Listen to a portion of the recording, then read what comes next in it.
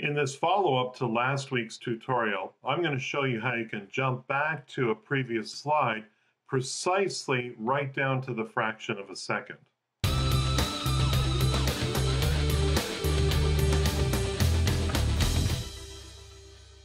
Okay, so last week I did a tutorial that was about jumping to a secret or hidden help page that was bypassed in your normal navigation from any slide in your e-learning course using a special help icon.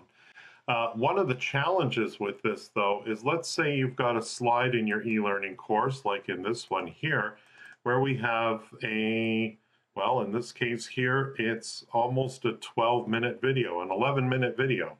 So the problem here, of course, is let's say I'm 10 minutes into this 11-minute video and I jump back to the help page to learn something I need to know. And if I simply return to this slide, I'll start right back at the beginning of the video, which isn't really a great experience. So I'm going to take advantage of a system variable that's known as CP command go to frame and resume, and I'll show you how that works right now.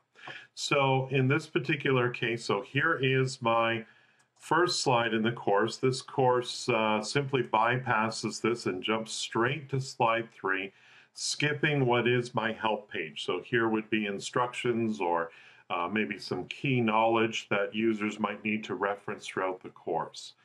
And then, of course, here's my first, technically my first slide of the course or first title page of the course. And from there, it will proceed to, in this case here, an 11-minute video.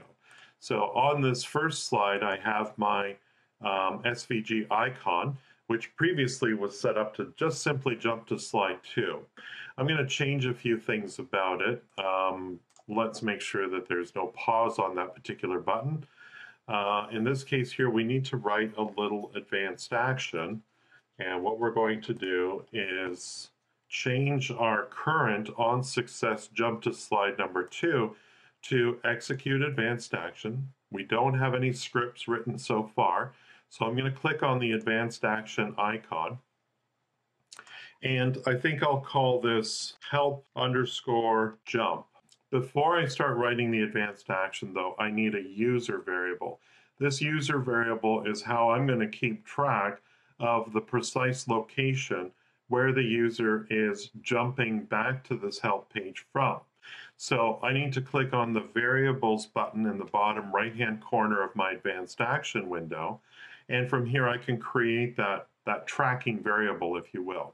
So I'm going to click on add new.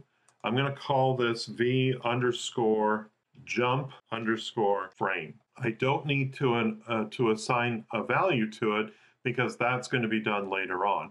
I could put a description in here, and this would be particularly useful if you're working with other developers and you just want to explain what the purpose of this variable is. Let's hit save and let's hit close, and now we can start writing our first advanced action. So first thing we need to do is we need to assign something to that variable. So let's assign vJumpFrame with, and we're going to use a system variable, and inside Captivate there is a system variable that keeps track of the current frame within the e-learning course, and it's called cpInfoCurrentFrame. And there it is. And now I'm going to jump to slide number 2, where my help page is. I'm going to save this as an advanced action, click OK, click close, and you can see here this icon will now execute that advanced action, and we've called it help jump. Now the next thing we need to do is we need to go to our help page where we have that return button that will return the user back to where they left from. In this case here, we're going to need to change that from go to slide last visited to something a bit more precise. Because again, if I simply go to slide last visited and they jumped from slide 4 where that 11-minute movie is from, it's going to start at the beginning of that 11-minute movie. So in this case here, we're going to write another advanced action. So execute advanced action. We're going to create a new advanced action. So I'm going to click on this little icon here, the plus icon. And what we'll call this one is return. And all we need to do is take advantage of another system variable in Captivate. And it's a system variable that also is a command or an action as well. So we're going to assign CP command go to frame and resume. And we're going to assign CP command go to frame and resume with our tracking variable. So v underscore jump frame. And that's it. We're going to save this as an action.